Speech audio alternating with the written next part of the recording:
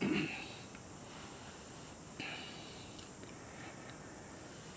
few years back, my son and I went to a place in South Dakota, and he was throwing out rocks from this creek. It looked like they might have had fossils in them. This was one of them.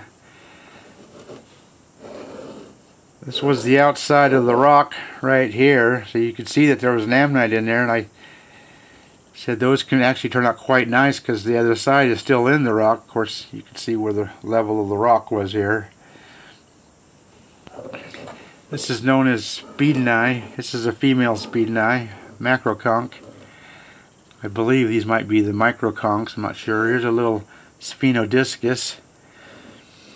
I took all the rock off and then smoothed the rock around to kind of frame this. But quite a nice multi-specimen. Quite nice.